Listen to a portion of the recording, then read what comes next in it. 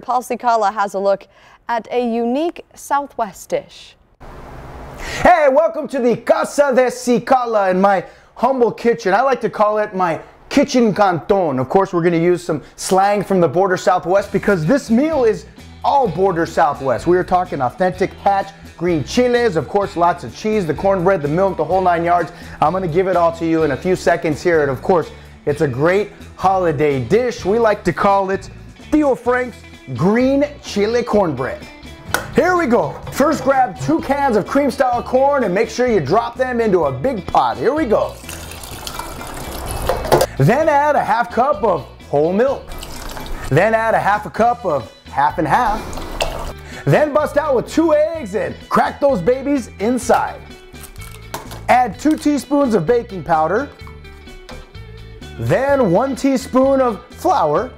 Then a half a cup of oil, 1 teaspoon of salt, and one of the key ingredients, masa. Of course, if you know the holiday season here in the old Pueblo, this masa is also known for lots of tamales as well. Make sure you use the good stuff, the Alber's yellow cornmeal, 2 cups. Make sure you pour on top of the ingredients to allow it to mix better this way.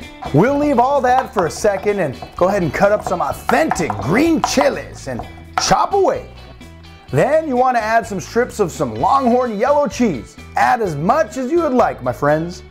Now let's go back to the original mix and do that. Just mix. Keep the mixer on low and make sure to blend it thoroughly. Then toss in some cheese and chile and booyah. Mix it all in with a spoon or spatula. Make sure to spray some Pam on the cooking pan to avoid sticking. Then pour it in and put it in the oven at 350 degrees for 43 minutes. And after a bit of a time, check it out, my friends. Voila! Ready to go. Next step, enjoying it and eating it. So here we go, let's try it out.